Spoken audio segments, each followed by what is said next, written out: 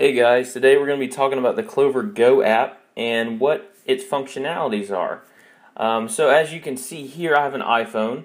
You can upload, or download rather, the app for iPhone, Android, on most devices. But this is what it looks like, the interface. You can see the items that you would add manually to your Clover station, and they would actually reflect on your Clover Go. You can, add an item from your inventory, or you can choose to do a custom item and then put the amount on there as well.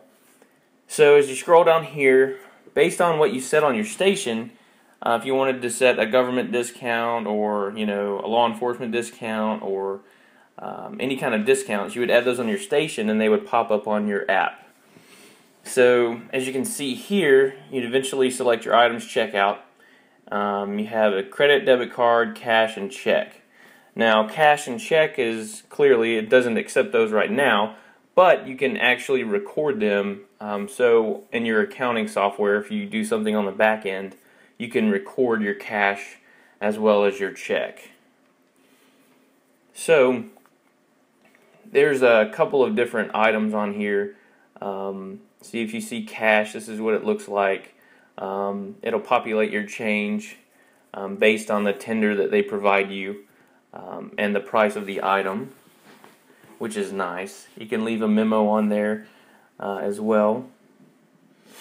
So as you can see, the receipt would be here. You can send the receipt to their phone number, a customer's phone number, or their email. So you can add a custom item or add an item from your Clover menu inventory. For a credit debit card, there's an option to select a tip if you wanted to enable that feature as well. And you can actually swipe the card or key enter the card. So if the card's not present, you'd select their address for AVS services, and that's address verification services. You don't have to do that, but if you do, it will save you a little bit more money on the interchange. And then, of course, you can record a memo. So, if you had to accept someone's credit card information over the phone, you could. But once again, you'll be paying a little bit higher rate depending on what processor you go with.